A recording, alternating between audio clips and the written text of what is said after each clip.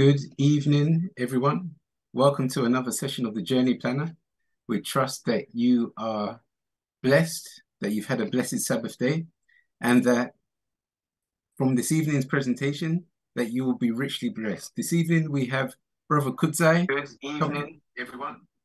Coming from Zimbabwe, broadcasting to us from Zimbabwe, and we're blessed to have him. We're grateful that he could share with us his presentation. This presentation this evening is on self-reliance and performing assets.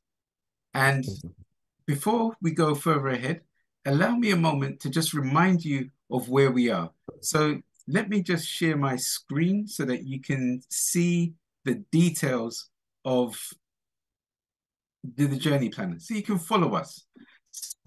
As you can see, we're on the website, thejourneyplanner.co.uk, and there you'll be able to find out more about the aims and objectives of what we've been doing.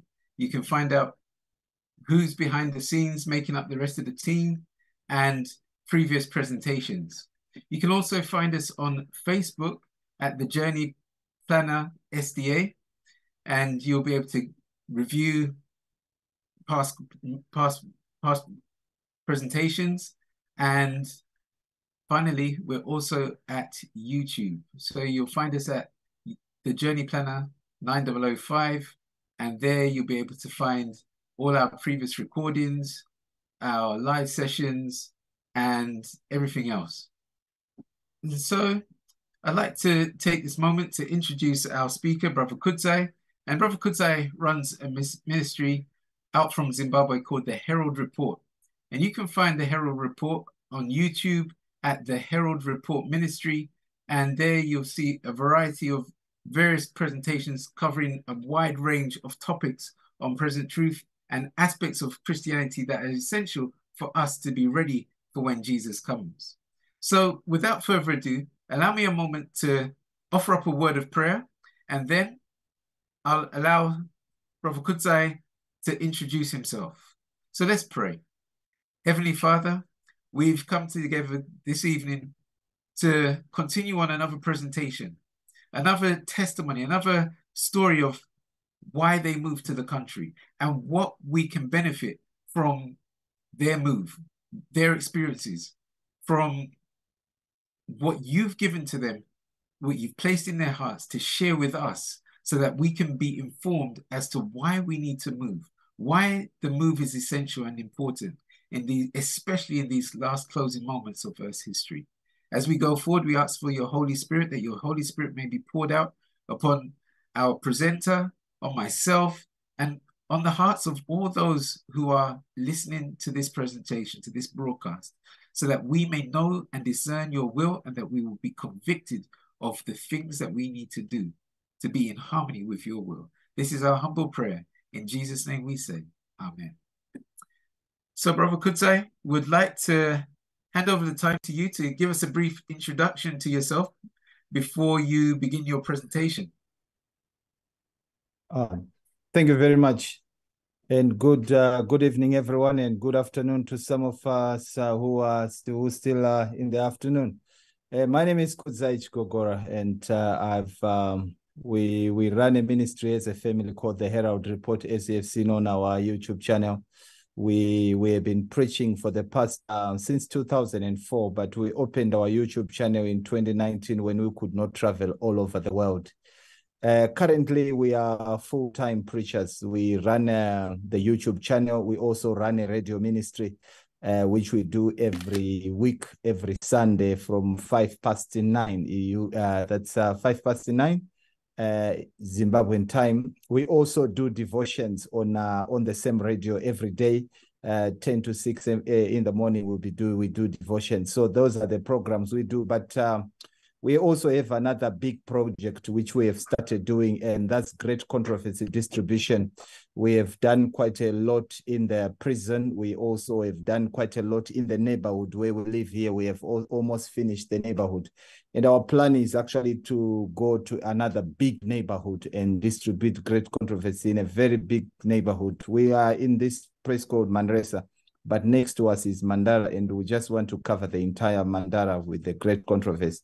So that's what we are doing at the moment. And of course, kids go to school and they do a number of things, but we are basically in full-time ministry.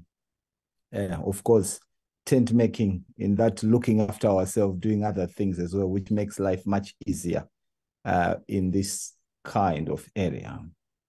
Oh, that's great. That's a great introduction. That gives us a full understanding of what we're about to hear. I believe it gives us it dampens the appetite, or it gets the taste buds excited.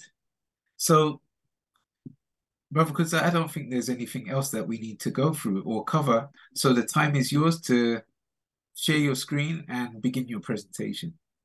And obviously, of course, everyone, questions and answers will come as at the end of the Brother Kudzai's presentation. And the benefit of the question and answers is the fact that there may be things that Brother Kudzai sort of passes over in his presentation, but you may have a question that just brings out more fully something that is beneficial to yourself and also to others. So it's important that any questions that you have, feel free to send them in via Zoom, or if you're on YouTube, just put them in the chat box and they'll be picked up. Thank you. Thank you very much. So welcome, everyone. We thank God for this opportunity, and we pray and hope that God in his mercy and love, he will allow us to cover as much as we can, and we'll be able to understand the topic for today. I'll just try and share my screen now, and then we progress from there. I think there's something that is not allowing me to share my screen, but however, I'm sure I will be able to do that almost there. Can you see my screen now? Yes, it's coming. Just confirm if you can see my screen. Yep, that's coming through. Thank you very much. So we are going to talk about self-reliance, and also we are looking at performing assets, how we can survive, especially in these final days. God has got a different way which is leading all of us, but I pray and hope that we'll be able to benefit something out of this. Shall we pray? Loving Father of mercy and compassion, on this special occasion that you have given us, we pray sincerely that you may give us wisdom and inspiration and draw us closer to you. We beseech you in Jesus' name. Amen. We want to focus on a few things as we build on our presentation, and I just want to take you slightly to some of the things which we definitely know very well. And I want to take you to the quotation that we find in the book Maranatha, page 25, paragraph 5. It says, the judgments of God are in the land, wars and rumors of wars, the destruction by fire and flood say clearly that the time of trouble is to increase until the end. That which I want to clarify from this statement is that the time of trouble is going to increase until the end. What actually that means is things are not going to get better.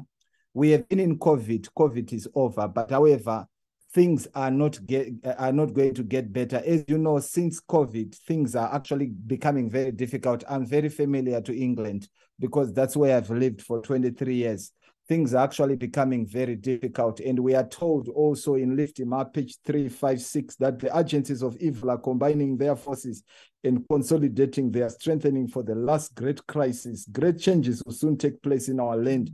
And the final movements will be very, very rapid one. And as these final movements are consolidating, we are told that we enter into the time of trouble, which is going to increase until the end. And the events of the book of Daniel chapter 11, especially the final chapter 11 from verse 40, are going to be fulfilled. Now, in Daniel chapter 11, there are quite a lot of things that are mentioned, but the most important thing which we want to focus primarily regarding this presentation is what we find in verse 43, because we are told that the king of the north will have power over the treasures of gold and of silver and precious things of Egypt, and the Libyans and the Ethiopians shall be at his steps. In other words, they will depend upon him. He will control the economy. It is the economy that will be used to control everyone, to ensure that humanity receive the National Sunday Law, the National Sunday Law, which is the mark of the beast. And Revelation put it nicely. He clarifies it because he said, and he causes all, both small, great, rich and poor, free and bond, to receive in their right hand or in their foreheads, and that no man might buy nor sell, save him that is a mark or the name of the beast or the number of his name. So it's going to be very hard to survive in whatever condition we are without the mark of the beast if we are not prepared. And one thing I have actually learned is when things are hard, when things have been tightened, there is a need for survival. How are we going to survive? Unless there is thorough planning, we plan, we implement, it will be very, very difficult. When conditions are too difficult, I actually realized during the time of COVID, I was in England, we were in Coversfield, and we actually realized that things were so hard. They were so hard for many people. They were so hard for many of us. But there's one thing I actually realized, because in Coversfield, we lived in the outskirts of this small town called Bicester. And there was very little or very minimal monitoring. From our house, you walk into the fields, you walk into the forest. And it was so nice that we actually relaxed. We actually enjoyed ourselves while there was COVID. Of course, I worked as a nurse, so I could go to work. Nothing. There was totally nothing. It's only that we could not do the things that we used to do, some of them. But it was actually a good life because of the environment that we're in. Now, so the question is, how are we going to survive when things become so difficult? The Bible is very clear. Jesus actually talks of the challenges that we're going to face. In Matthew chapter 24, he talks about the destruction of Jerusalem. He also talks about the time of the end. And he talks about the times of the trouble, which are going to be very serious. But now it calls for preparation. There is physical preparation and the spiritual preparation. And how do you do both? We are told that a great crisis awaits us. That's Review and Herald, December 11, 1888. A great crisis awaits the people of God. Very soon our nation will attempt to enforce upon all the observance of the first day of the week as a sacred day. In doing this, they will soon scruple to compel men against the voice of their own conscience to observe the day of to observe the day the nation declares to be the Sabbath. So now we will be compelled to work against the conscience. And it is in that nerve that these problems will build up until we come to the book of Daniel chapter 12, when we will be in serious time of trouble. But however, we are to prepare spiritually, we are to prepare physically, and we are told that our high priest Jesus Christ is in the most holy place to help us to attain the character of perfection. As he was perfect, we are also to be perfect. You know, my brothers and sisters, the challenge that you find with many of us sometimes is we concentrate on one area of preparation. Some of us will prepare spiritually and we forget to prepare physically. Some of us will prepare physically and we forget to prepare spiritually. But to be fully prepared, we need to prepare holistically. So therefore, my brothers and sisters, it's very important. The moment you focus on one area, you are likely to become a fanatic in that area. But if you look at Christianity in totality, then you will not be misled or you will not miss the most important things. So now, how do we become perfect in Christ? We are told in TMK, page 354, paragraph 4, it says, this is a devotion. Not even by a thought could our Savior be brought to yield to the power of temptation. So in other words, mentally, Jesus could not yield to the power of temptation. John chapter 14:30 makes it very clear that the prince of this world has cometh, and he has found nothing in me. It means that all the life of Christ was ordered according to the will of God. He overcame the devil at every step. And we were told that Satan could not find anything in the Son of Man that was associated with him. Therefore, he was in a position where he was totally and completely dependent upon God. And this is the expectation of God. You know, the truth of God is revealed in our lives step by step. When God reveals something, we follow him. When God reveals something, we progress until we come to a point when we are fully and completely, we have been perfected. We have overcome sin completely. You know, there are two important things that we need to overcome. Spiritually, we need to have victory over appetites and passions. The devil uses these two components to tempt us, appetites and passion. And God wants us to rely on the higher powers, which is reason, intellect, and judgment. And also, we need to prepare physically. And most of the times you find that, you know, when we have prepared, the assumption is that we have prepared spiritually.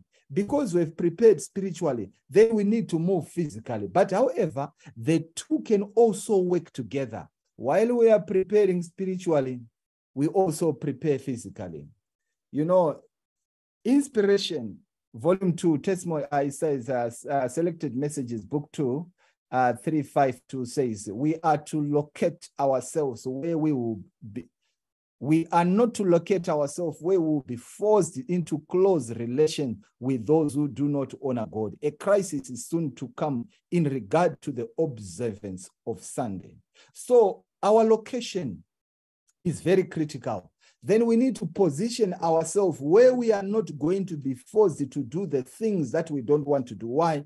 Because the National Sunday Law is coming. Now, there is something very important, my brothers and sisters. If we believe that Jesus will come in our time, then it's important for us to know that we are going to go through the National Sunday Law. But if we don't believe that Jesus will come in our time, then we may actually say to ourselves, then there may not be any need to prepare as we should, because Jesus may not come in our time. But remember, we are judged by the truth that we have received. The question is, what have you done with the knowledge which God has given you? So now it says, the Sunday party is strengthening itself in its false claims, and this will mean oppression to those who determine to keep the Sabbath of the Lord. You know, I've done quite a number of presentations of the National Sunday Law, and recently I did one when they were doing the National Sunday Law Day. I did one presentation. You can find them on our channel, the Herald Report Ministry. There is quite about 4 presentation, primarily focusing on the National Sunday Law, the stages in the National Sunday Law, how the National Sunday Law will be implemented, where we are, and what will be happening. So there's quite a number of presentations there. It says, we are to place ourselves where we can carry out the Sabbath commandment in its fullness. So that's chapter 20, verse 9 and 10. And we are to be careful not to place ourselves where it will be hard for ourselves and our children to keep the Sabbath. You know, I've worked in England for a very long time. And one thing which God did with me, I'm a trained nurse. In my career, I was working in emergency department. While I was working in emergency department, there is not even one day I went to work on Sabbath. God blessed me with that gift. And when I relate my testimony, some people will say, that's impossible. How did it happen? I had an agreement with God that, Lord, I'm going to work on Sunday, Monday, Tuesday, Wednesday, Thursday, Friday in the morning. But on Sabbath, let me go and do your work. Please give me this rest. And God granted me. In emergency department, I did not work on Sabbath. The very day I was told to come and work on Sabbath, they just say, we have put you on the road. It was in Charing Cross Hospital. I said to my manager, listen, I told you that I can't work on Sabbath. And they say, you have to come, Kudzai. And I said to my manager, I'm not coming. And she said, listen, if you don't come, we're going to have a meeting. And I said, okay, that's fine. But remember, I'm not coming. And you know, I did not come. I did not go to work. And until today, that meeting has never taken place. God bless me with that provision. And I'm ever grateful that, you know, when we have an agreement with God, God will do great things. And then it says, the quotation goes on to say, if in the providence of God, we can secure places away from cities, the Lord will have us do this. in the providence of God, if God blesses us with that, let's do that. God can actually bless us with places outside the cities. There are troublous times before us. Therefore, my brothers and sisters, it calls for preparation to be in a place where you will not be forced to work against your conscience. I've left nursing now. I'm now preaching the gospel. In the preaching of the gospel, we can preach on Sabbath without any problem. But of course, I still work. I still do quite a number of things. I'm not very sure if I will go back to nursing. I'm hoping I'm not going to go back to nursing again. Preaching, that's good for me. So what I'm saying is that God wants us to secure homes outside the city. If God blesses us with the resources, is the best thing. God wants us to be self-employed. Therefore, we can control the time. Let's run our small business. We are becoming self-employed. We produce our goods, especially food, and then we go into entrepreneurship. That will make a big difference if we are to survive the coming crisis. So, you know, when I was in England, in 2002, I got married. In 2003, we had a meeting with this gentleman called Alonzo Smith. It was not the first meeting I had, or it was not the first discussion. And Alonzo said to us, you need a roof over your head. As that was not enough, in fact, it was a couples retreat. So the emphasis on that time, it took about 40 minutes. People were talking about property. You need a roof over your head. Let me just mention, at that time, I had finished building my country home. That was in 2002. I had finished building my country home. The first thing which I did as soon as I started working was to build a country home. Before I got married, my father had a farm. My father left a farm for us. So I actually built on that place. I built my country home. But he said, listen, I was now in England. And he said, you need a home. Later on, I had a discussion with my pastor. And my pastor was very busy talking about investing in property. And my pastor said to me, you need a roof over your head. You can't waste money paying rent. You need a roof over your head. So it happens that with my pastor, we had a discussion. He did his first house. He sold it and he bought another one. But he bought a big place. So what he did, he started building another house next to his house. And then he developed that house. And then it happens that he needed some help. And he consulted me. I consulted my wife. And we agreed to help him. We helped him. My pastor developed his home. And then he did more investments in real property. And later on, I managed to secure a flat.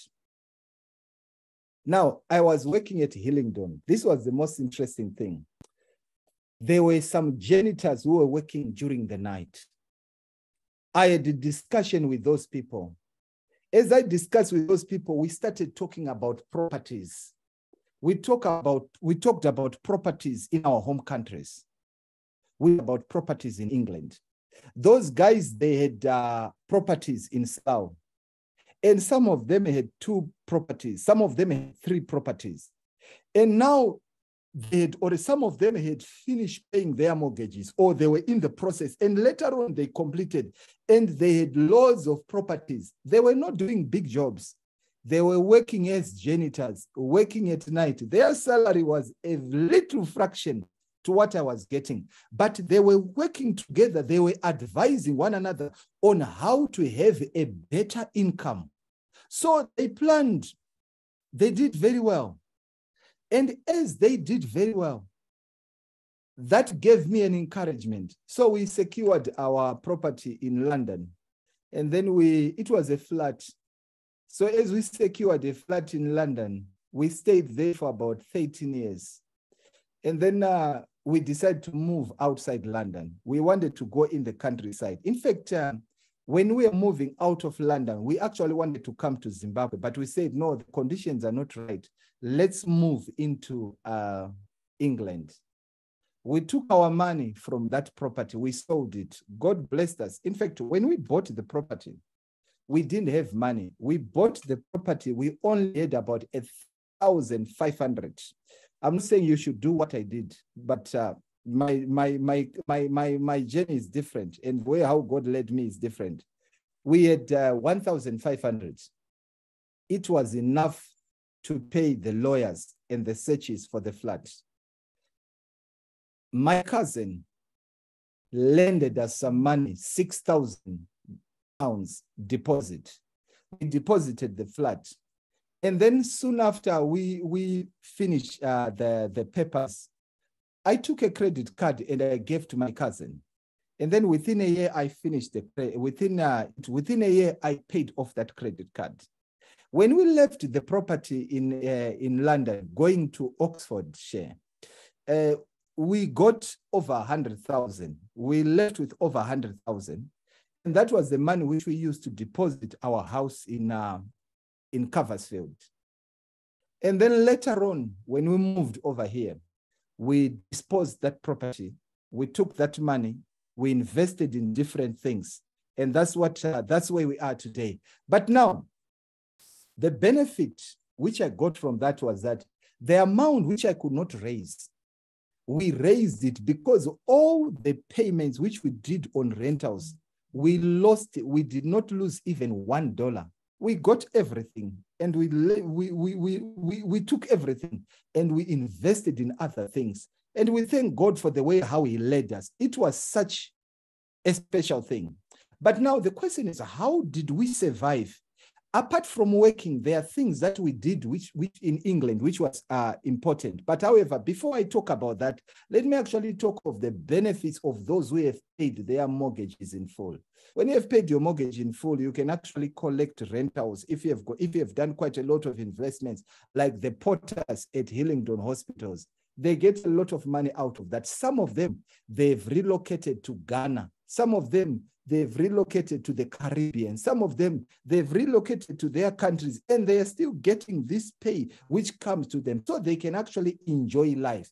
So if God blesses you, that you have got a mortgage, you can collect rentals. When you are not, and these are this is tax-free money.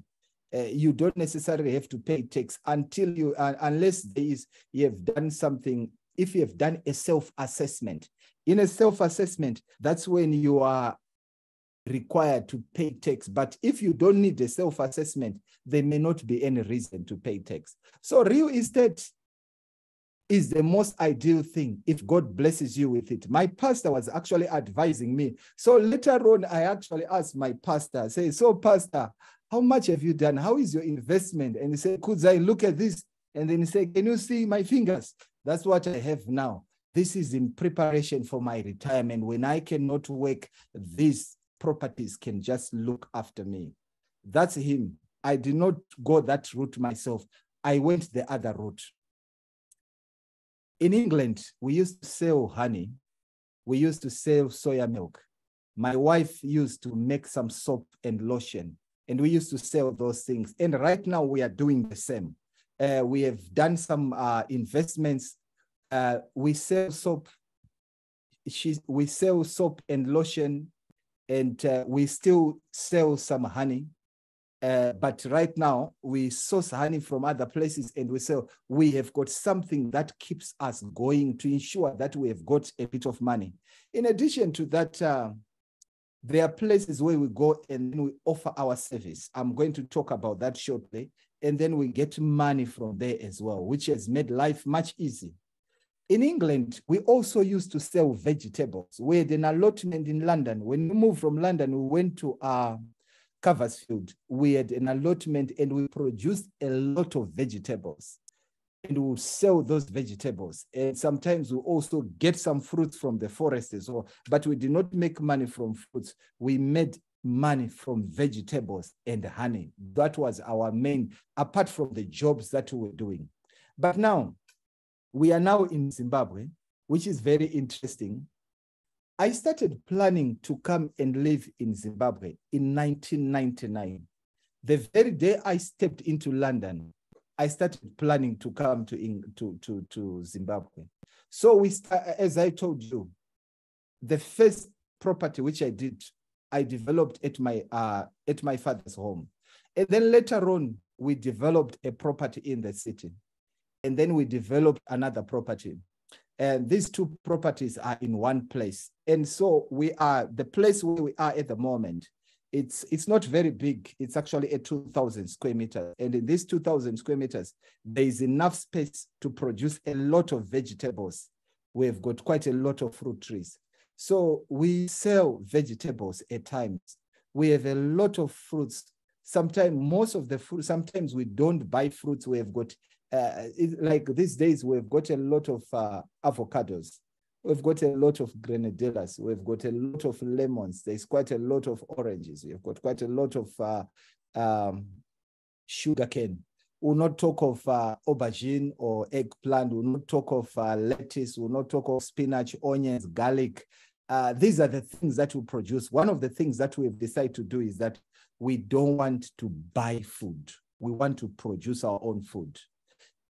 In front of my house, there is almost a hectare of land. And we use that land, that hectare of land, we produce a lot of maize. We also do groundnuts. We also do round nuts. We also do beans. And these things have made a big difference in terms of reducing our expenses. So the bill that I was spending in England, we spend about probably close to £500 on food every month. But here in Zimbabwe, to be honest, our food budget is less than £100 a month. It is less. And what makes it less is because we rarely buy vegetables. We produce almost all our vegetables. We eat fruit in their seasons. So when it's time for avocados, we eat a lot of them. When it's time for guavas, we eat a lot of them. When it's time for granadillas, we eat a lot of them. When it's time for sugarcane, we eat quite a lot of them. Not a lot, not very much, but we try to. So we don't worry. And not only that, I did not mention that we also have a lot of, now we've got loads of bananas as well. We produce bananas. We produce ginger. We produce turmeric. We also now have some pepper, which is actually very interesting that we've got quite a lot of those things. Now, there's something that we do at our farm. We also have animals. We have got cows, we've got goats, we have got sheep, we have got chickens. We use, because the people that live there, they milk the cows. Not only that, they use manure for their fields. We sell also our cows, our goats, our sheep. If we want to raise a lot of money to pay big bills, those things makes a big difference. I was raised by a farmer, and my father used to sell his cows regularly, to sell his sheep regularly, to sell his chickens. My mother is at our farm, so we have got these things, our structures are set up, and my mother actually does chicken business. We do it together. I don't eat chicken. I've been a vegetarian for a very long time, but my mother has something to do, but we use chicken manure. I was at our farm 2 days ago, and we brought quite a lot of manure. And these are the manures this is the manure that we are now using to ensure that we have got good vegetables in our garden. Now, we produce our own food. We do crop husbandry, and we produce our food. As I've said, we do a lot of, right now we've got a lot of maize. We have got a lot of beans as well. We have got a lot of groundnuts. So there's a lot of peanut butter production at our house, and we sell that as well. So that actually sustains us. What we've been trying to do is to ensure that we leave this system where we depend upon buying. We rarely buy anything. We rarely buy anything, except those things like which are dear to us. Now we produce soap, so we don't buy soap. We still buy oil because we don't produce oil. We need this sometimes we need this kind of oil. We produce it. We don't produce it at home. There's peanut butter. So most of the times, rather than using oil, we use peanut butter, and that makes a big difference. So, as I've mentioned, we do market gardening. We produce a lot of fruits, and we sell some of them.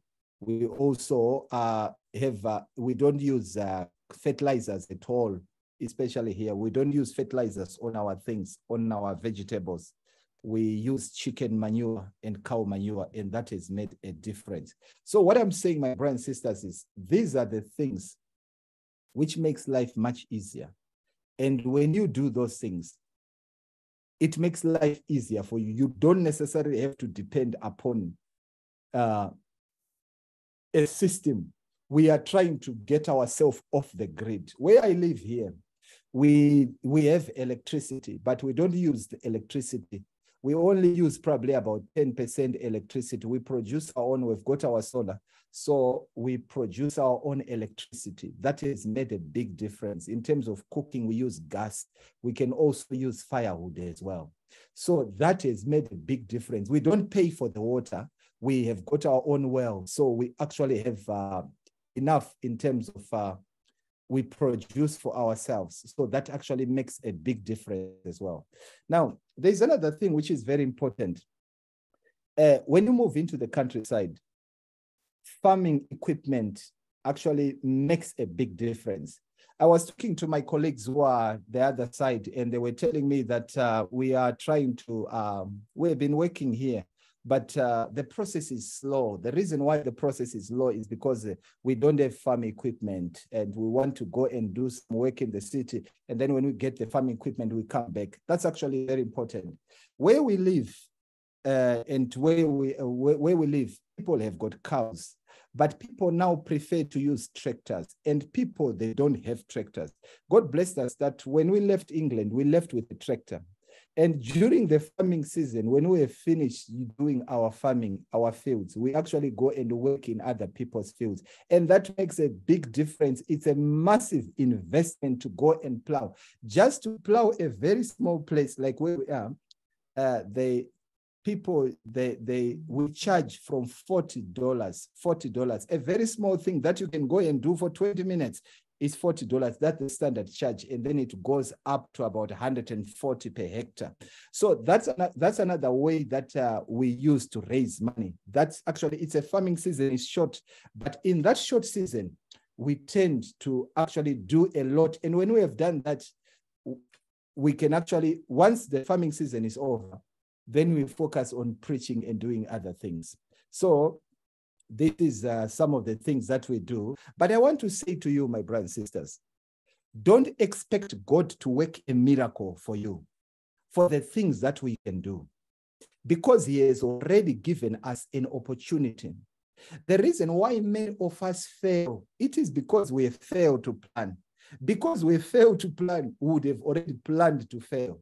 And now, moving from one place to another, you cannot do it overnight.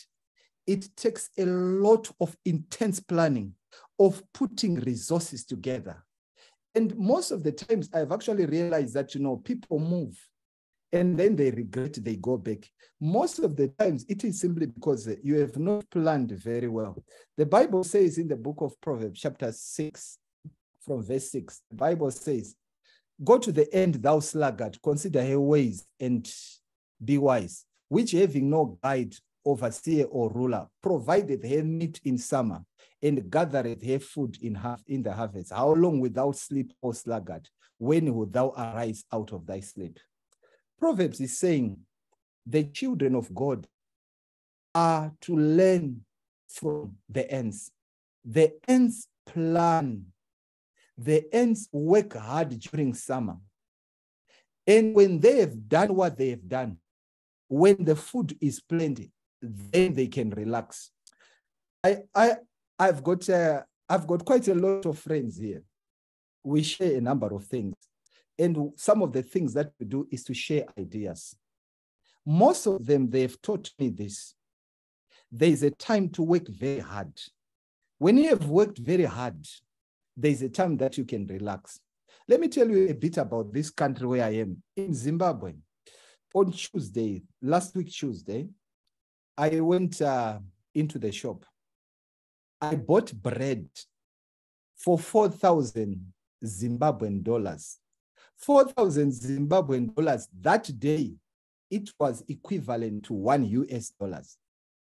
And then I left to go to my rural home to see my mother, to our farm.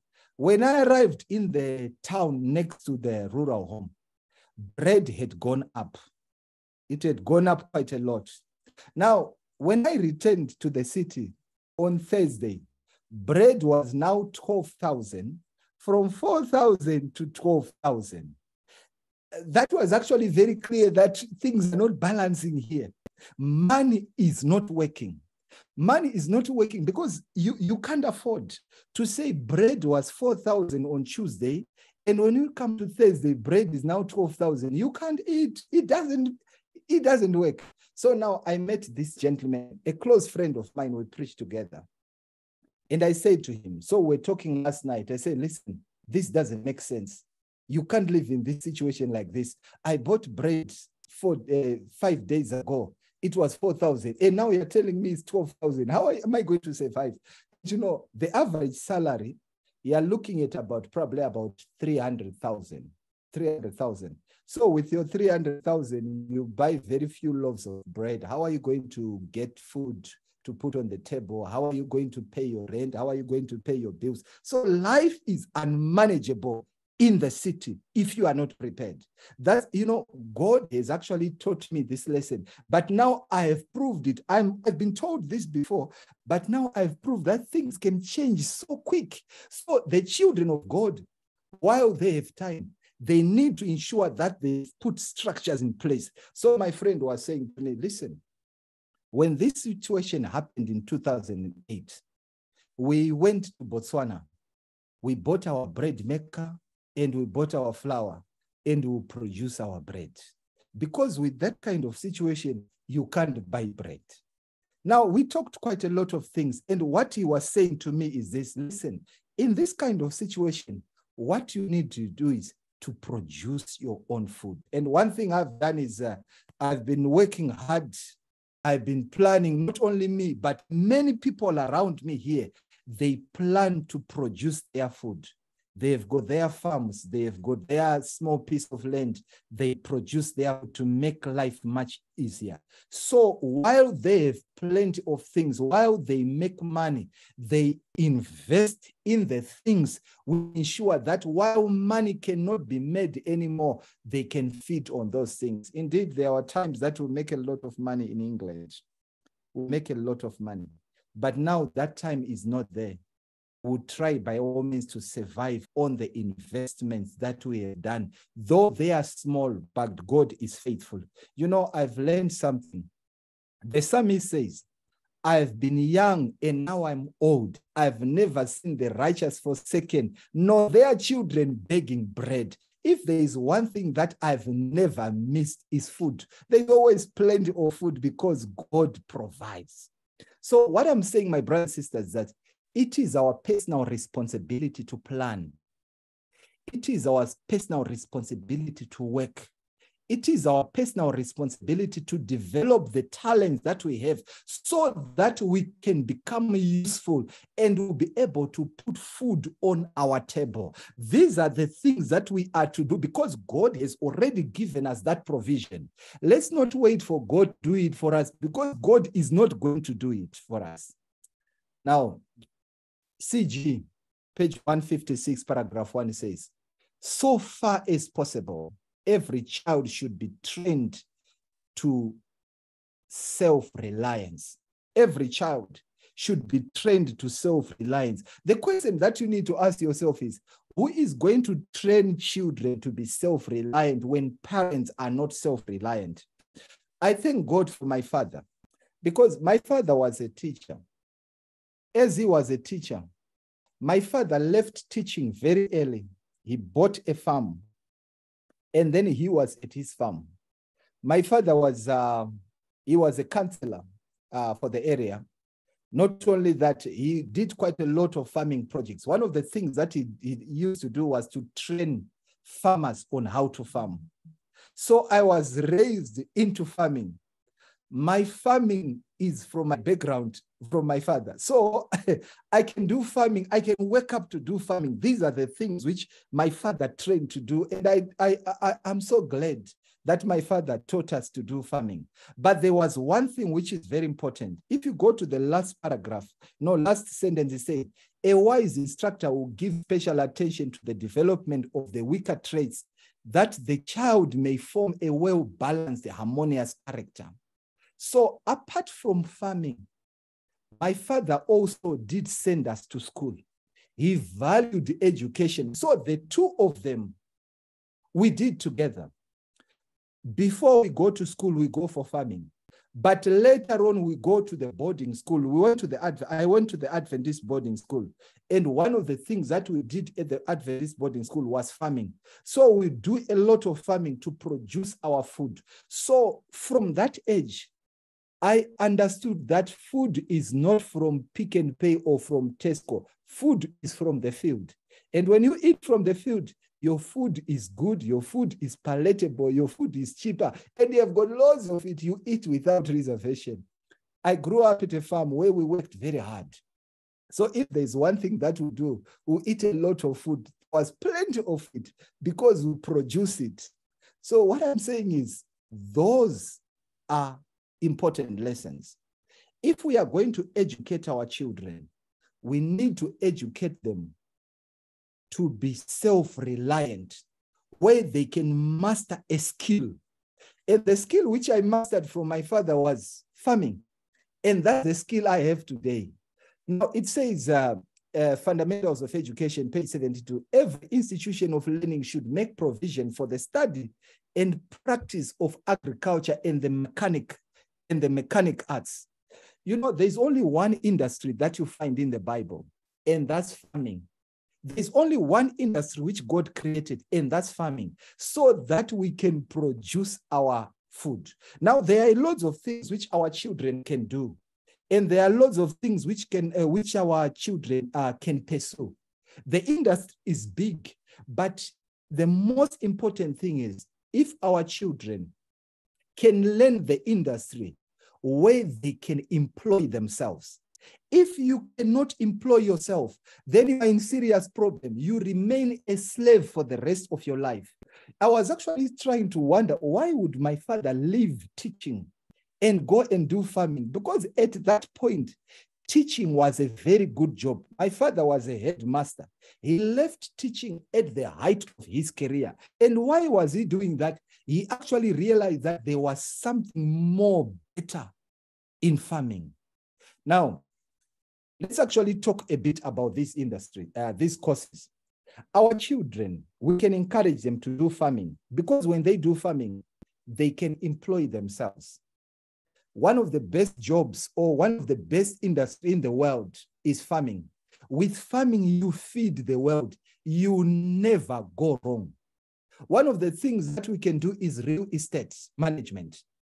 You never go wrong with property. If God blesses you that you have got capacity, you have used your brains, you never go wrong. One of the areas which I've actually realized, which has actually developed so well, I've got my brother, my old brother.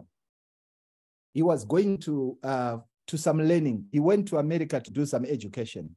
And then later on, he discussed with my other brother. My other brother said to him, listen, don't come back before you have done some computers. Do some computers. And my brother ended up doing computers. Now he's a computer engineer. And that has made a big difference in his life. There are things like engineering, things like mechanics, things like building, things like electronics, electrician. These things will make a big difference so that you can be self-employed. Now, you know very well, the people in England who are paid well, the plumbers, they get good money. Simple things. You control your time. You just work Monday, Tuesday, Wednesday, and you've got enough salary for 2 weeks. The mechanics, they make good money. People who have done computer science, they do very well. And there's something very interesting about computer science. You don't necessarily have to go to university. These courses are self-taught. You know, my son is a friend to one of the gentlemen who taught himself to do computers. My son is 16 now. So this young man who taught himself to do computers, he did computer programming, teaching himself. And then he got a job. He got a first job where he was getting about less than 20,000 pounds a month. And then he got the second job where he was getting about 25,000 a month. And then he actually becomes self-employed, and he was getting about 50,000 a month. And now he's running a very big company, where he's getting way over 150,000 a year. He doesn't have a degree. He taught himself to do computers, and that's what he is doing. What am I saying, my brothers and sisters? I am saying God has given us brains, and God has given us skills. When we use those skills, we can do wonders. It is not the desire of God that we can be employed by someone. The desire of God is to employ ourselves and do our things. You know, one of the things which I did, I preached the gospel. Since 2019, we started preaching. That's when we opened our channel. I've got a brother I've worked with before, and we still work together, Brother Wayne. He said to me, Brother Kudzai, listen, you preach, I take videos. That was Brother Wayne. I thank God for that brother. So I started preaching. So he did just 1 or 2 videos. And then I would travel. He goes to a different church. So that didn't work out well. So he gave me a camera. And then my son started using the camera. I said, you do this, you do this. I was teaching him. But now, after a few months, my children mastered the art of camera. They mastered it so well, and they will do it so well. So we started developing our machinery. One by one, we buy this, we buy this, we buy this. And then we come to a point that, you know, Brother Wayne could not cope up with the speed of editing, but we needed somebody who can edit. He's not a professional editor. He was just learning. And then we got this professional editor. He was editing for us. And then he said, per video, I would want $30. He was in South Africa. He want $30 because we just transferred the files. And we did the first one, and we did the second one. He said, that's unsustainable. It doesn't help. It doesn't help us. My son, at that time, he was 13, going to 14. He just looked at the iMovie. He just looked at the program and said, no, I can do it, Daddy. I said, can you? I can do it. And then he started doing it. From that very day, we've produced more than 360 videos. They are all edited in the house. And my son is now 16. The other one is now 12. They just do these things easy. We just do these things. God has blessed us to have this opportunity where we can do these things ourselves. And that has saved us a very huge bill. But I want to end by talking, I want to end on this note. Bible commentary, page 11. In fact, before I go there, I want to take you back to this scripture, which is in, let me just see if I can actually, something is not working well here. Let me see if I can, right. I want to take you to this scripture. Matthew chapter 25:14, because everyone is different. The Bible says, for the kingdom of heaven is like a man traveling into a far country, who called his own servants and delivered unto them his goods. And to one he gave 5, to another 2, to another 1, everyone according to his several abilities. And then he took his journey. People are gifted differently. One of the things that you need to do is to identify your gift and to use your gift. God will help you to develop your gift, and your gift can actually look after you. As I've said, I've actually realized that my son can actually work on computers very well. And that has actually helped us in the preaching of the gospel. I'm good in farming. And when we are in the farm or when we are working in the garden with my wife, I've got a certain way of doing it. It's in me. And my wife always say, others have it and others don't have it. And I've actually accepted that others can do it better than you. But of course, you know, with every gift, if you have got 1, you use that 1, they become 2. You use those 2, they become 4. You use those 4, they become 8. You use those 8, they become 16. The children of God can do anything. God can help them as long as it is useful. God can help them to do those things. Christ's object lesson, page 330, as conclude, it says, God will accept only those who are determined to aim high. We should determine to aim very high. He places every agent under obligation to do his best. Moral perfection is required of all. Never should we lower the standard of righteousness in order to accommodate or inherited or cultivated tendencies of wrongdoing. We need to understand that imperfection of character is sin. So we need to develop ourselves spiritually. We need to develop ourselves to the highest standard. Physically, we should do the same. Morally, in everything, God expects perfection. And then he says, all righteousness attributes of character dwell in God as a perfect, harmonious whole, and everyone who receives Christ as a personal savior is privileged to possess these attributes. What am I saying, my brothers and sisters? Ecclesiastes chapter 9, verse 10 says, whatsoever we find, we should do it diligently.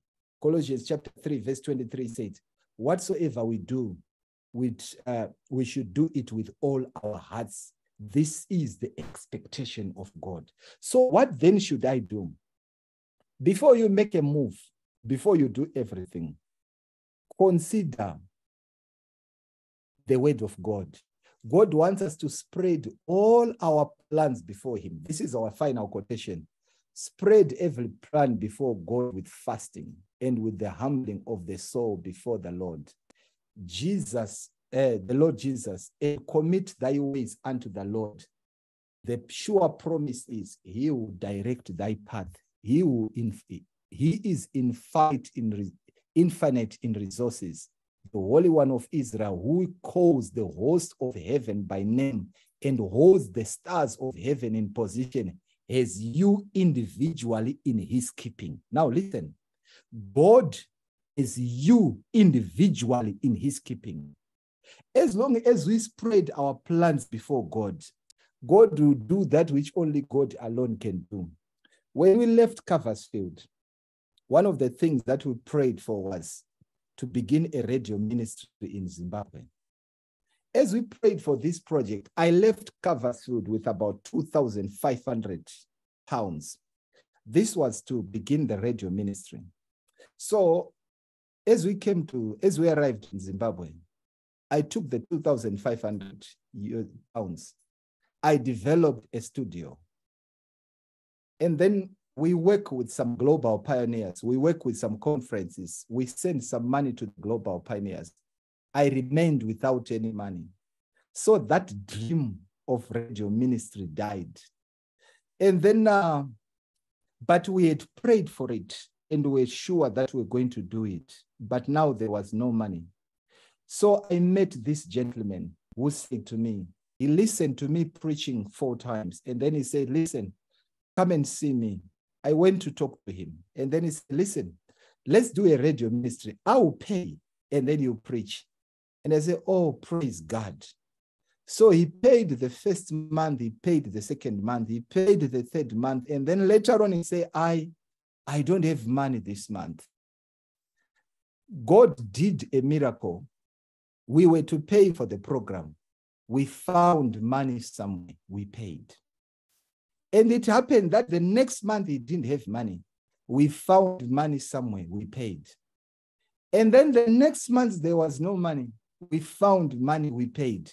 And then later on he actually managed to get some money. But there was no money the next month. We have been paying until today. We are paying. We are left with only 2 months to finish this program. The program cost us about 1,500 a month. It's a national program on the national radio. God has been good. The project that I didn't have money to pay, God provided money. You know, these are the miracles which if I begin to tell people, people will not agree. They say, no, you're joking. How is that happening? But you know, it's something very interesting that God is actually allowing us to get enough money to pay. So far, we have paid for the month of May and June.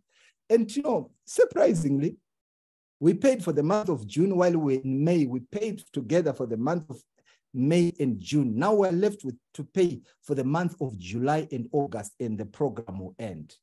We have developed friendship. with the people of ZBC. As we have developed friendship, they've actually requested that I do their devotions. So now we don't pay for doing devotions. This is a thing. It's now a project that we do. They look forward that every morning I send them a devotion. And this is an opportunity to preach nationally. If there's something which I can say is God has led us beyond our understanding. Now we are coming to the end of our program, but we are not going to end. We are now praying for a new project that we are hoping that God will help us to do this project.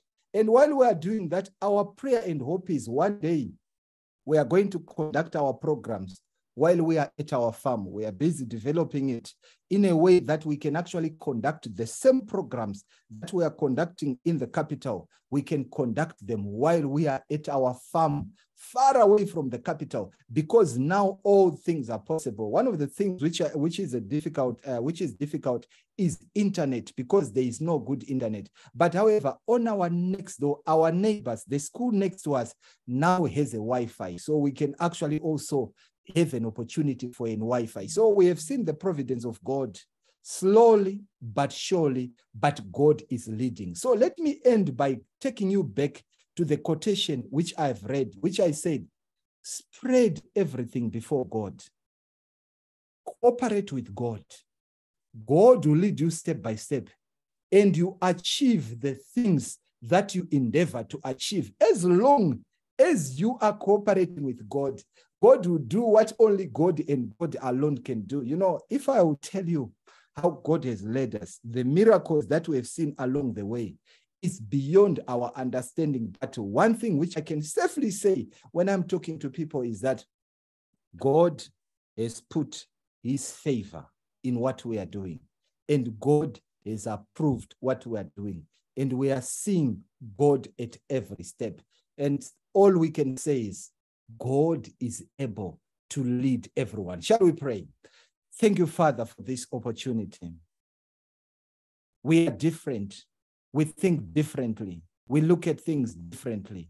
But you are taking us step by step. Give us grace to cooperate with you, to prepare physically, to prepare spiritually as we wait for your soon return. Bless us, we beseech you. In Jesus' name, amen. Amen.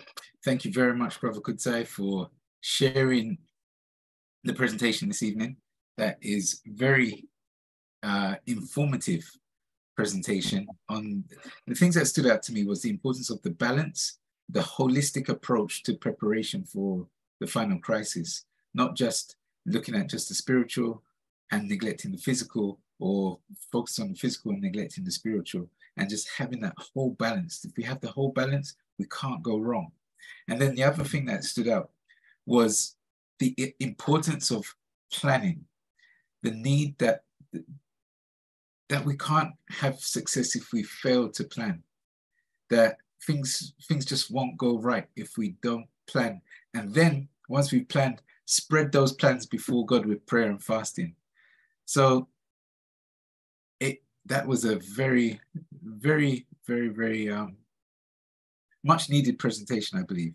The utilizing of what God has blessed us with, and how we can utilize those things so that we don't go out to the country and continue living like we do in the city, where we're slaves to the same master, but in a country location. So, brethren, I trust that you have been blessed by the presentation from Brother Kudzai. Now is the time to ask your questions, share your comments. If you wish to verbalize, please do raise your hand so that you can be unmuted. If you wish to raise your comment verbally or your question verbally. We've got a question here from someone asking, from Millie, asking if you can show some of your plantations, please. So I'm not sure if you have any pictures available to hand that you can quickly share what the farm, the land that you're utilizing in the country looks like. I did not do that. I did not plan this on this presentation. I've started using this computer today. I'm not sure how to go through, but however, tomorrow we are uploading a video on our agriculture, on our video that shows what we have planted and what things are. So you can actually get the video if you go on the Herald Report Ministry. Tomorrow we are actually uploading that video, which actually shows the current state of our plant, our crops, our vegetables, and also our animals as well. I know some, and our animals as well. So you can go to the Herald Report YouTube channel tomorrow in the evening, and that video will be there. Yep, I've put a link in the chat box, the Zoom chat box, for the link to the YouTube channel, the Herald Ministry, the Herald Report Ministry, so you can see what's going on there. I've also seen one of your previous country living presentations and of some video you've done of what you've planted and what you're growing. So you can also find that on your YouTube channel. I think it was last year, it could have been.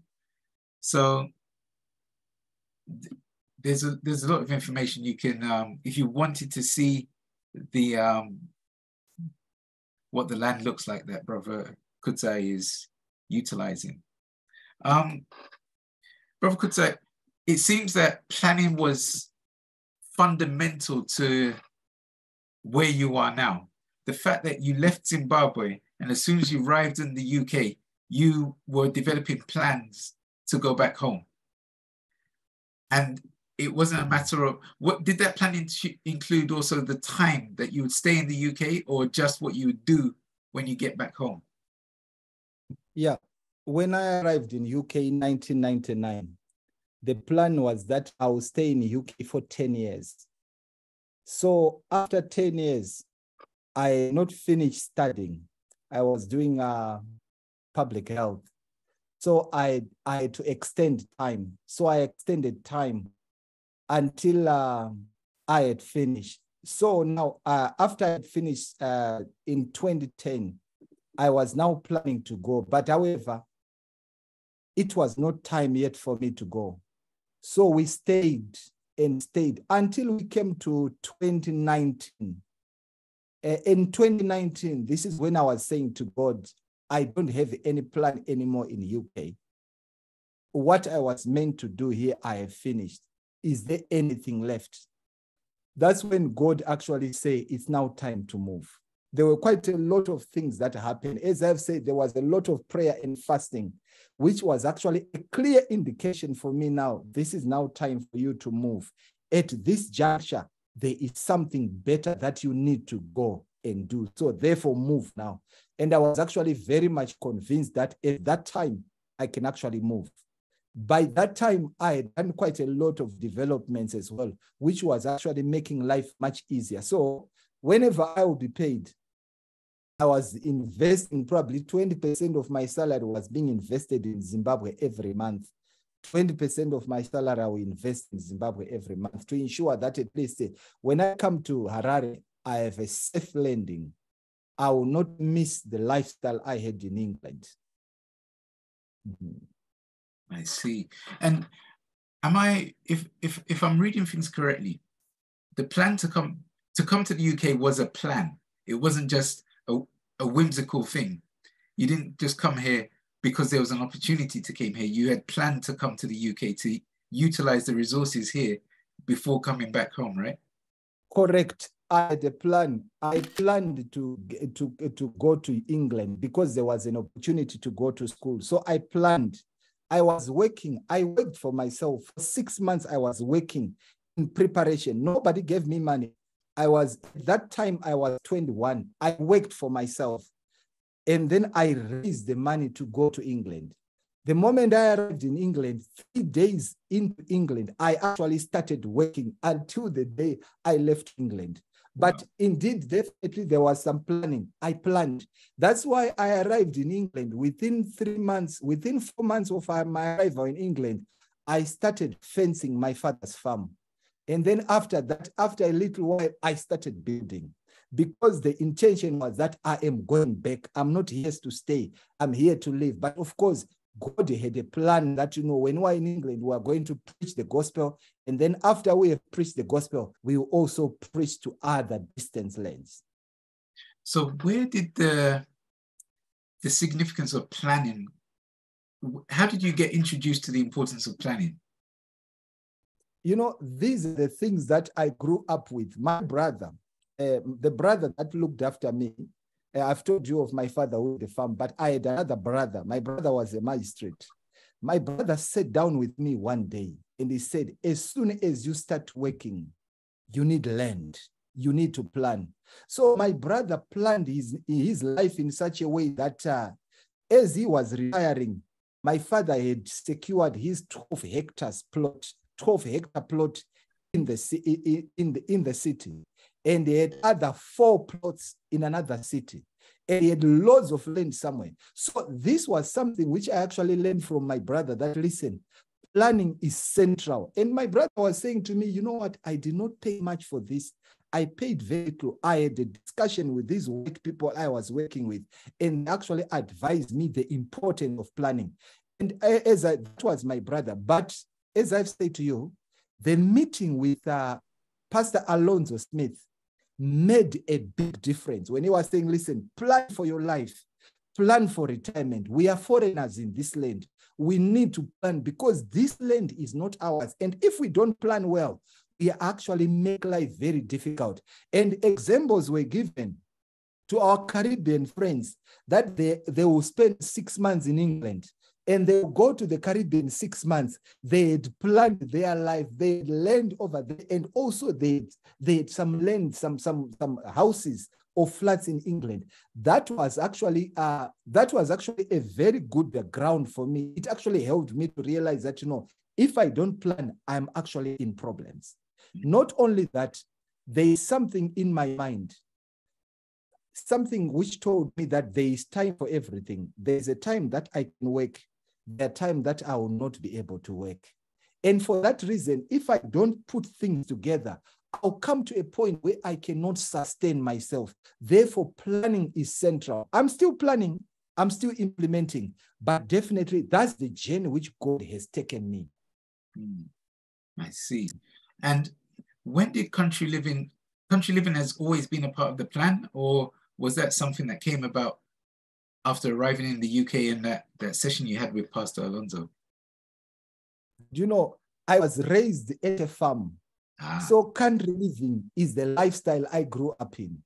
But when I came to the city, I stayed with it. First, my first time to enter into the city on my own was in 1992.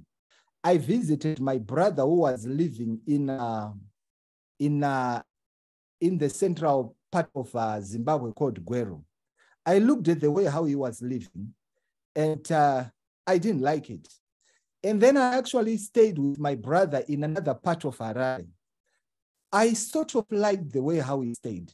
But then I started comparing the two. And I actually realized that, no, my father has a better life at the farm. So it has always been my prayer, and it has always been in my mind that, listen, country living is much better than city life. So as we studied the books of Ellen White, as we look at what was happening, and also I realized that most of the guys, especially here in Harare, they work in the city, but most of them have got farms. So every weekend they go to their farms. They will leave Harare, they go to their farms.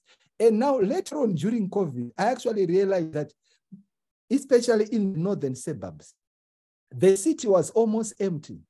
People will go and live at their farms. I actually realized that the lifestyle which is best is actually the farm. Whenever people retire, they go to their farms. So city life has never been the ideal for the children of God, but country life is the best. So it is my background that influenced me, and also my association with people who enjoyed country living. Yeah, I see. And how much would you say that through God's providence, He caused you to connect with the right sort of people that would stimulate your thinking in the right sort of way? That if you were to do it all over again and you didn't have, say, the people who made the right sort of stimulants, would things be the way they were, or would you have still journeyed the way you journeyed and planned the way you planned? Something very interesting. I had two types of friends. All along, I had two types of friends. Right. Some will tell you that, you know what, you don't need to move out of the city. This is the best. And some will say to me that, you know what, to move out is the best. Now, so when I relocated from England, I had people who say to me, this is the worst mistake you have ever made, to leave England. And then I had people who say to me, this is the best that you have done, not only for yourself, especially for your children. This is the best that you have done. So now I had a choice to make, because I've got both friends who will tell me that you are doing a serious mistake, and some will tell me you are doing the best mistake. So at every given time, I'll go to God and I say, what do you want me to do, Lord? Now show me what to do. I was convinced, not by friends, I was convinced by God on what to do. And I 100% know for sure that we cooperated together with God. And every step of the way, God has confirmed the actions. In fact, God has been leading the actions. That's why I say sometimes, when I begin to tell people of how God has been leading me, they say you are lying. And some people will say we don't believe you. And some people will say, no, you are mad. But to be honest, God has been leading me throughout in a way which many people will say, but is this what is happening? This is exactly what is happening. God has been opening some doors, and God will close some doors. There are times that I will think that God has opened this door, and God will prove to me that that door has an opportunity to open, but it's not the best for you. Therefore, I'll close it. And then God will say to me, that's the best door for you. I've opened that one. Go through that door. When I go through that door, I actually realize that's the best, and I continue to move. So as I've said, prayer has been my guide. And God has confirmed everything through prayer. If there is a place that transformed me, it was Coversfield. I lived in that place in Bicester called Coversfield. And I'll wake up during the night, and I'll go in the forest to pray. Sometimes I'll wake up at 2 and I'll go and I'll spend time in the forest together with God. And I will leave the place of prayer when I had an answer. If there was a time in my life where prayer made a difference, where I actually realized that God can have a conversation with me, it was in Coversfield. And that place transformed me completely. That's why I'm talking as I'm talking today. Wow. Praise God. This is a very encouraging presentation. And yeah, just the importance of prayer and planning and making sure that you put those plans before God and just trusting him. The other point I found very interesting was the utilization of the talents and working in learning the skills of industries that you can employ yourself in rather than being an employer. So that's also a very interesting approach as well. And also the fact that the experience you highlighted with the janitors in the hospital that you would expect would be on even though they're on minimum wage, would be just, that's it, just doing nothing. But these guys have properties and they're utilizing their properties. Therefore, they don't need to be chained to a desk working 9 to 5 or even longer hours, 100-hour weeks and stuff like that. They've got their income coming from something else. So what advice do you have to give us if we've been, how would we go about best to transition away from the mindset that we have of going out to work and looking always to get the pay rise from the job and to be continuously bound by the job because they dangle a slightly bigger carrot, which just gets eroded by the inflation that you talked about, going from one part of the country to the next part, and the price increases in a couple of days. Mm-hmm. Yeah. Do you know, there's one thing I've learned. Yeah. If you fear, you're not going to do anything. If you fear, the situation that is in Zimbabwe at the moment, it has happened before. This situation happened in 2008 when I was in England. I arrived in Zimbabwe when things were so hard and I saw what was happening. So when I was leaving England, many people would say to me, where are you going to get money? Things are hard there. How are you going to survive? But I say to myself, if God led the Israelites through the desert and God provided for the Israelites, will He not be able to provide for me? Especially if He is leading me. If God is not leading me, I have all the reasons to worry. But if this is the leadership of God, I have nothing to worry at all. He will supply all my need according to His riches and glory. And definitely, God has not disappointed me so far, not even an inch. Amen. The other thing which is very important is, because it takes a long to plan, listening to the experiences of people is very critical and central. Especially when people, if they are old people, elderly people, when they are talking, listening to their experience, you take that which is good and you leave that which is not good for you. And at every given point of my life, I've actually realized that that has made a huge difference. Be it in the ministry, in the preaching of the gospel, listen to the experience. Be it at work, listen to the experience. When you listen to the experience, it makes a big, big, big difference. If there's one thing which God revealed something to me. I was working with this lady in Hillingdon Hospital. That was in 2000. No, that was in 2001. In 2001 was a lady called Lisa Ryan.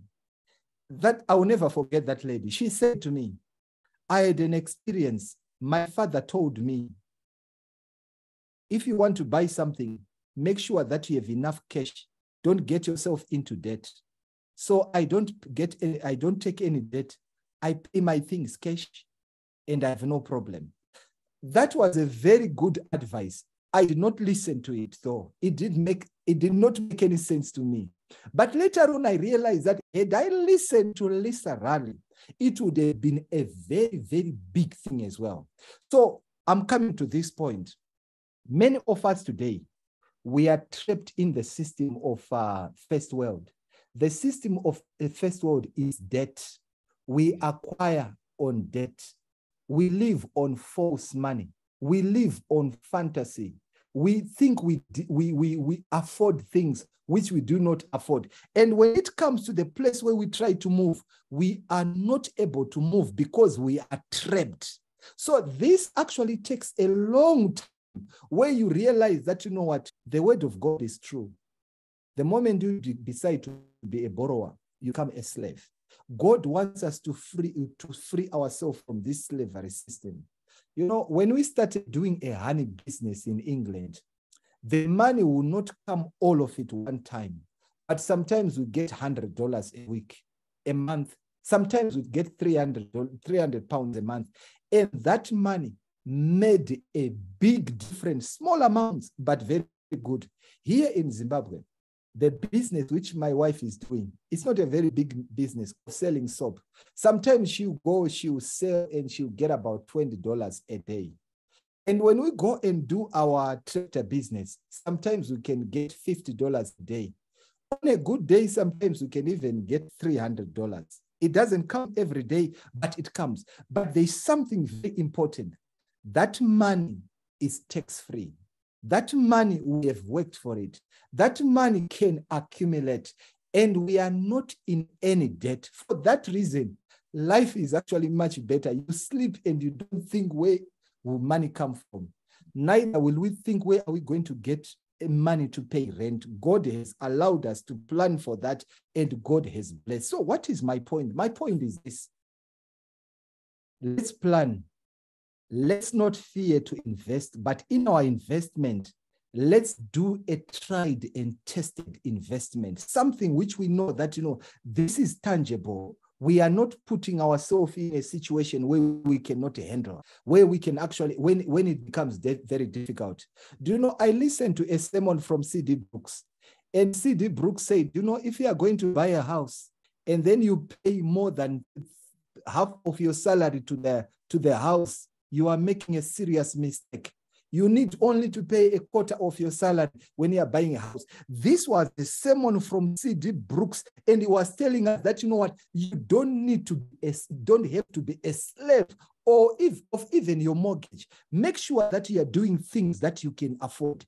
And in that situation, you are able to maneuver easily. But if you are in a situation where, let me actually say that, one of the things which you realize, especially nurses, agents, nurses, they have a serious problem. They think they have a lot of money because when they work, they get a lot of money every time. And then because they think they have a lot of money, they put themselves in serious debt. And then if they fail to get a shift, they complain so much because they're in a serious problem. The problem is that they fail to realize that they don't have a lot of money. They have very little. And they also need to do some things with their time. Therefore, now they invest so much of their time in working, and they miss on important things. That's why self-employment is very critical. Budget your time. I work Monday, Tuesday, Wednesday. I've got Thursday with my children. I've got Friday to prepare for the Sabbath. I've got Sabbath with the family. I'm now managing my time. So let me summarize it this way.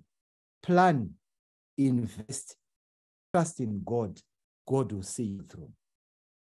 Amen. Amen. That's powerful. We're coming to the end of our broadcast, but one final question I'd like to ask is if you could give us some comments on, is it too late? For those of us, for those of us that are young, we have opportunity to make right steps going forward. But for those of us that are close to the evening of our years, is it too late? That's a very good question, my brother. I was talking to this gentleman, and he was planning to move to the countryside. And I said to him, spread every plans before God and seriously consider some things. Going to the countryside, it's not running away from anything. You are going to an environment where it's conducive, where you can do your things easily. But remember, you may not have an opportunity to do that because you cannot afford. Going to the countryside, it's not easy. There is hard working. It's hard to be on a farm. Let me say to you, it's hard to be on a farm. I grew up in that lifestyle. It takes a long in the planning. Therefore, understand this. While you can prepare physically, prepare spiritually. When you have done the best spiritually, God will do the rest physically. Amen. You don't have to put yourself in a situation where you are now, you can't manage anything. You start regretting. You go back to the city running. That's what many people will do. They go back to the city running because they've left it. Number one, yes, they've left it too late. But however, the knowledge has not come until in the evening of their life. God is merciful and is kind, and he knows how to deal with us. But while we are still young, if we can do it and God opens the way, let's do that. But do not follow anyone. Let God convince you, convict you, direct you. You cooperate with him, and you see how God will do. Amen. Thank you very much. Thank you very much. I've got a question coming through here, asking if you pray with your children and if you include your children in your plans and your prayers and talks with God. How do you include not only your children, but the whole family, I guess, now that you have that? Oh, yes. I prayed with my children. In everything, this was done as a family. This was done as a family. I would talk to my wife. We'll talk together. We agree. And then we agree on the roadmap that we are going to do this. And then we do that. we do that, and then we follow in that process according to the family. And to the children, we talk to our children. We help them to understand the importance of better schools. We help them to understand the importance of spiritual education. One of the things which actually drove us, that has made us to be where we are, it was the education of our children. We wanted the best education, and the best education is spiritual education, where they learn not only theoretical, but also practical, where they learn the word of God. So this was key. God helping us, we discussed, they were convinced, and they actually realized the benefit. Now everyone is happy. Everyone. When I say everyone, I mean the whole family is happy. We are very content. When the time has come that my children are to go and get some education in England, that will definitely happen without any problem. When the time has come that we need to visit England and do one or two things, that will definitely happen. But God has led us, and we are definitely happy in the way how God has been leading. Amen. Thank you very much for what you've shared with us. That has been very encouraging. I'm sure everybody that listens to this presentation will be encouraged that we have nothing to fear. We just need to go forward in faith. We need to pray, we need to fast, and we need to lay the plans before God. And God will guide us step by step. He owns everything, and he will provide us with everything. He gives us the talents, the abilities to do what we need to do. And he's made us in such a way that we can learn new things. So we're not limited to only that which we know today, but we can learn new things for tomorrow. Brother Kudzai, in closing, do you have any last final words, comments of encouragement or wisdom that you'd like to share with us? Yeah, what I can say to you is Proverbs chapter 5, chapter 3. I think it's chapter 5 or chapter 3. Trust in the Lord with all your heart. Lean not unto thy own understanding. In all your ways acknowledge him, and he will direct your path. Fear the Lord and depart from evil. Understand this, brothers and sisters. Let's get advice as we get advice. But remember, you are an individual, and God will talk to you as an individual. And understand the voice of God. When God is talking, understand his voice. When you are familiar with the voice of God, then you definitely see his power. We are here as on a mission, and our mission is to preach the present truth. As I've said to you, we have got this ministry called the Herald, which we do on radio, called the Great Controversy and the Present Truth. If I would have remained in England, I would not have been able to do that. But I've actually seen that, God has actually led me to do the things that he has preserved me to do. All of us as a mission, all of us as a ministry, even when we move into the countryside, when we move into the places that we'll be going, we'll be on a mission. Let's cooperate with God, and God will actually reveal to us what he intends to do. We have got a lot to share, and one day, I'm sure by God's grace, we may get a chance. But in case you want to see some of our presentation, you can always visit the Herald Report Ministry YouTube channel. And also what we have done for our radio ministry, we have opened another channel called Kudzai Chigogora. We're going to upload all the audios that we have done on radio. There will be 56 when we finish. We're going to upload all of them. And also we're going to upload all the devotionals which we are doing so that we can actually continue to share this gospel. So let's continue to pray for one another. Let's continue to encourage one another. Let's continue to work together. Let's teamwork and do this work. Whatever capacity which God gives us to, be it distribution of books, be it preaching the gospel, be it helping our neighbor, God has given us an opportunity, and this is the chance. May the Lord bless us. Amen. Thank you very much, Brother Kudzai. And on that note, could you give us the closing prayer? Shall we pray? Thank you, Father, for the time that you have given us. We've been talking about how you have been leading us in the ministries that you have given us. We are your children. We are planning. We are implementing. There are many of us that have been following in different platforms. We pray sincerely that, Lord, you may guide us in the steps that we are in. Whatever capacity we are in, we pray for your power and your grace. Above all, Lord Jesus, we do not have a lasting city, but we look forward to the one to come. The builder and maker is Christ. Therefore, we pray for wisdom, guidance, direction, and understanding. Bless the leaders of this program. Bless the followers of this program. And we pray that this word may go far and near, that many people will come to the knowledge of the truth and be encouraged as they seek to follow your will in everything. Bless us, we beseech you in Jesus' name. Amen. Amen.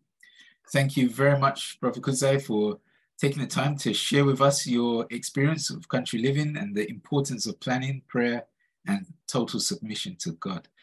We thank you so much. And don't forget, the next session that we have will be on the 24th of June. So we look forward to meeting with you again on the 24th of June. And until then, may God bless you and keep you. And I trust that you've been inspired by what we've heard this evening. God bless and take care. Thank you again for watching the Journey Planner SDA. Remember to subscribe, like, and share the links to our YouTube and Facebook broadcasts. See you at the next episode.